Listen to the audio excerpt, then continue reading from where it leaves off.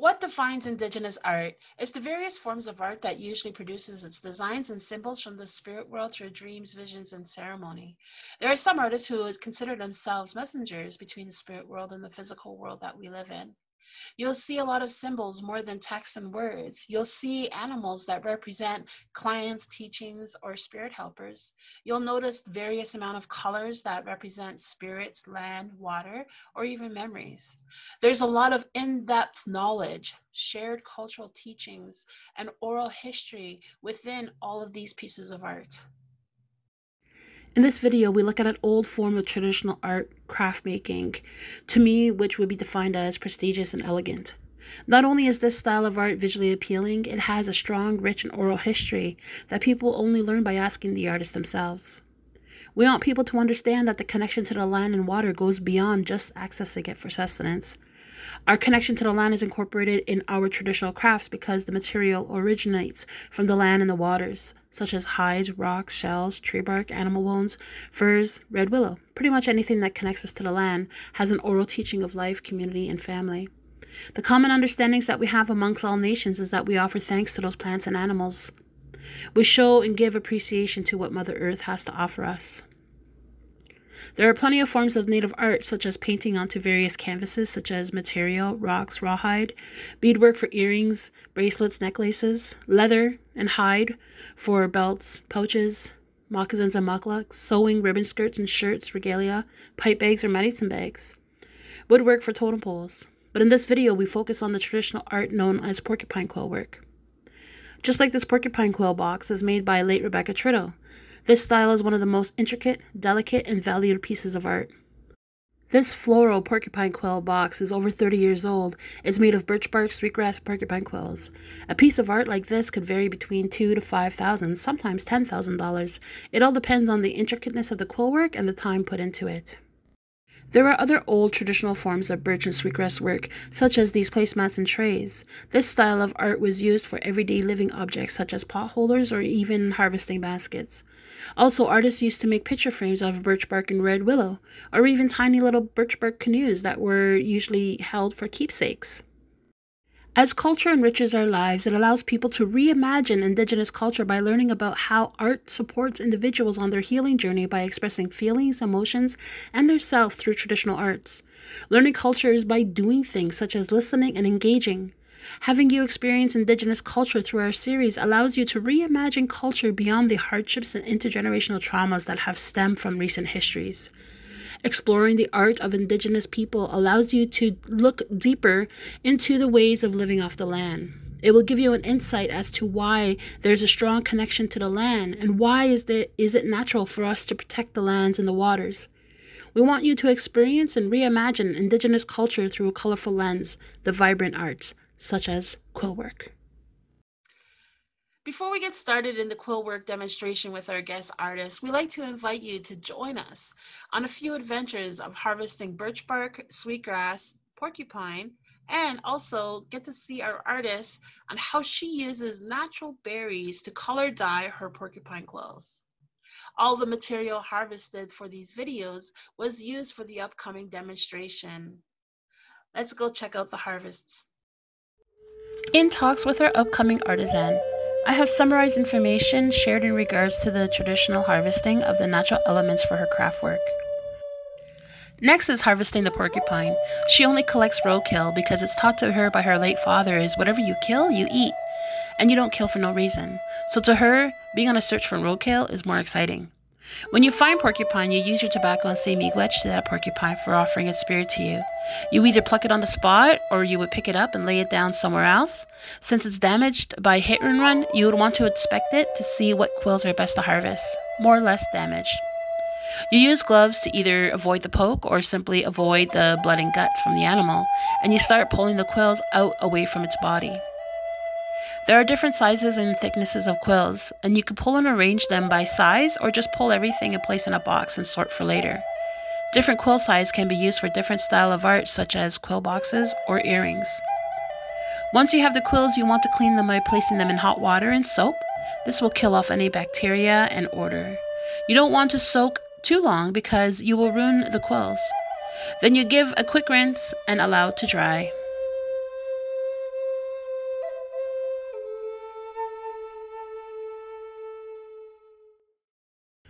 When you're looking for birch bark, there are certain times of the year when birch is best picked and certain times of the day. However, these are lessons that you will learn while spending quality time with the elders and knowledge keepers while out on the land. You want to look for a birch tree that has a good solid piece without any nubs, branches, or damage to it. You simply grab your knife and run it through and score it on top and go downwards to the end spot. And once you have the top sliced a bit, then you cut down. You simply use your fingers or the knife and go underneath the birch and peel back and roll all the way until you meet the first cut.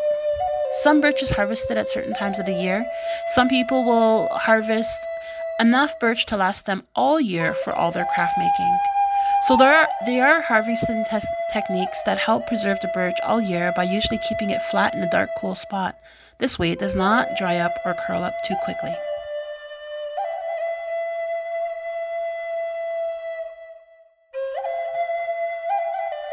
Next, there are traditional harvesting of sweetgrass. Although sweetgrass can be used for smudge, it is used largely in craft work too as edging or borders. Once again, prior to picking, we offer tobacco and give thanks. There are plenty of grass and weeds that look similar to sweetgrass, so you need to know what you're searching for. It is said to see the shininess and feel the smoothness on the front side, light rough feeling on the back side. You'll find red roots and you can smell the sweetness of the grass. You pick as much as you like, but the elders say do not overpick and only grab what you need. Some people will grab the roots or not. There are different harvesting and picking techniques. To those who grab the roots, they usually spread the roots in other areas for regrowth, or some simply break the roots so sweetgrass continues to grow in abundance in that area. Here are some beautiful, shiny, fresh harvested sweetgrass. After picking, you want to clean it out by removing the yellow burnt stems. You want to ensure that it's all nicely green. You boil water, and you just let a bundle sit in hot water for a short while, just for a simple wash. You damp the sweetgrass to remove excess water and let hang dry in a dark, cool spot until you're ready to use it for craft or smudge.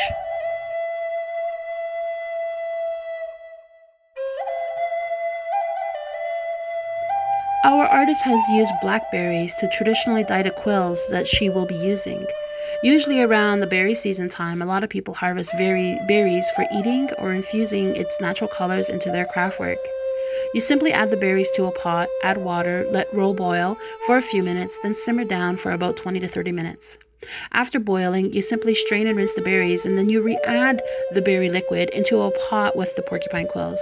Let simmer for about 45 minutes.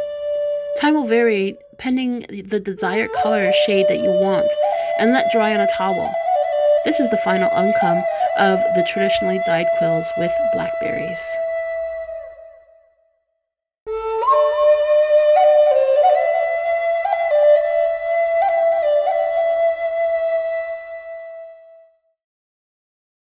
Hi, I'm Karina, and we have here with us today an Indigenous artisan who will be showing her crafts, and her name is...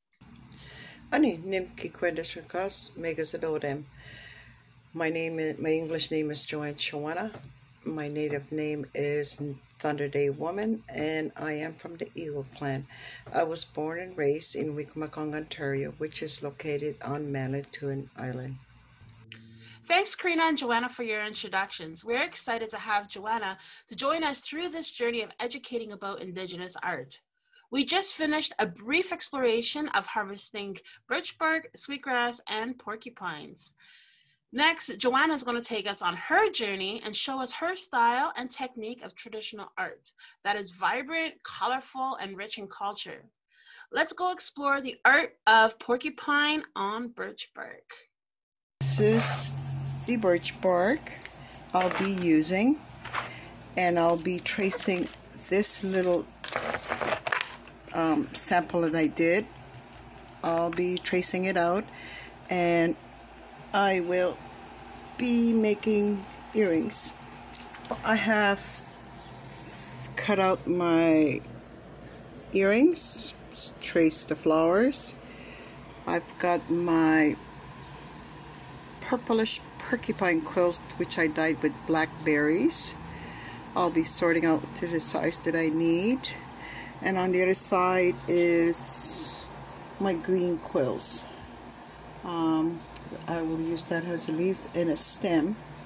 So I'll be sorting these out, and here's my 2 little water bowls. Water needs to be hot. So here we go. Here's my flower. So I'm going to start working on it. I usually put a little cardboard at the back of the birch bark, so give it more secure the birch bark. So I'm going to poke a hole.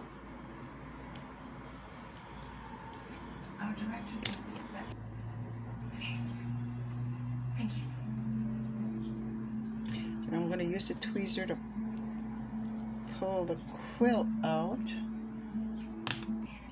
So there's 2 ends to this. Oh, where are we?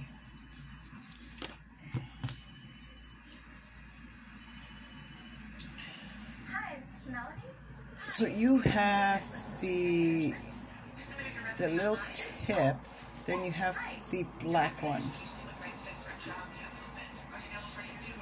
The section I'm using to put it through the hole is the very thin tip of the quill.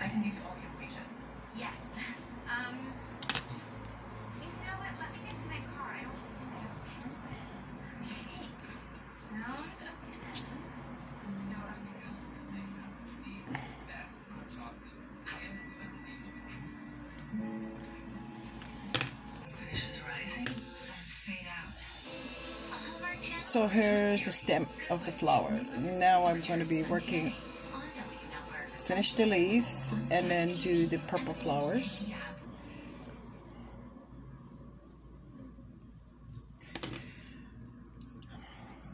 Well, not quite finished. I've completed one earring, well, quilted earring. Three purple tulips, but also this is the stuff that we're going to cut, and you need to be really careful to cut these. So what I'm going to do is I'm just going to hold this, just hold the quills at the back, cut them,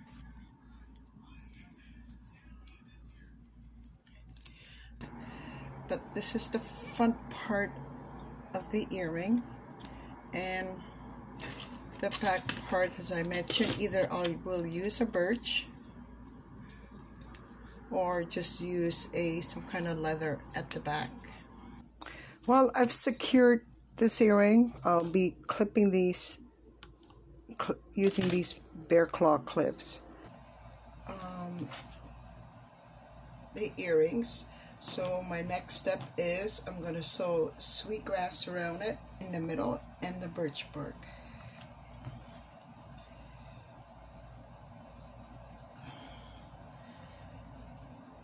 So all this sweetgrass will go around, and the finished product, birch bark sweetgrass earrings, along with a necklace to go with it. Thank you so much for supporting us in this project. I'm really grateful. I'm sure Joni's really grateful as well. I really admire your craft, your art, your work, and the effort you put into it. So it's inspiring also. Well, thank you. It's a pleasure. I do my best to assist or show what I make and try to explain the best I can what I'm working on and how am I doing it. So I'm learning. I'm also learning.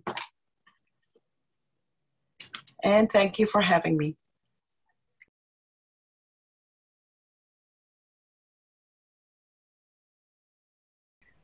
After using a set of dye, do you ever reuse them for a new batch of porcupine quills? Reusing dye for your quills, I do save my dye. I put it away. I still have some stored away. I do reuse it. It'll still turn out the same color. But if I have the dye, like let's say over a year, I'll just dump the dye out and start a new batch. How do you preserve the porcupine quills? Storing the quills. I have porcupine quills here that's back like over 20 years. Wow. They were used from my grandmother. They were from my grandmother, my mom, and my ex-mother-in-law. So those quills are like over 20 years old, and I still use them. And I stored them in a container. Should a person be bothered about any infections if they get pricked by the quills, or are the quills poisonous? All the years that I've been taking quills out of the porcupine, yes, I do get poked, but I've never got any infection from it. Usually when you get poked, you just kind of twist a quill and pull it out. All right, I just want to say thank you and Chimigwech for our artist, Joanne Shawana, for joining us today and showing us her beautiful artwork of Quill. And thank you for taking us on the journey of you harvesting your own birch bark, your porcupine, and your sweetgrass. All of it has been quite the learning experience. And I really hope everyone has taken away something new today about Indigenous culture and our art. Feel free to join us, because our next video is we're going to wrap everything up and we're going to provide you resources and information on how you could learn and connect with Indigenous communities around your neighborhood. And yeah, thank you everyone for joining us from Culture Days, and we look forward to seeing you in our next video. Bamapi! Bamapi!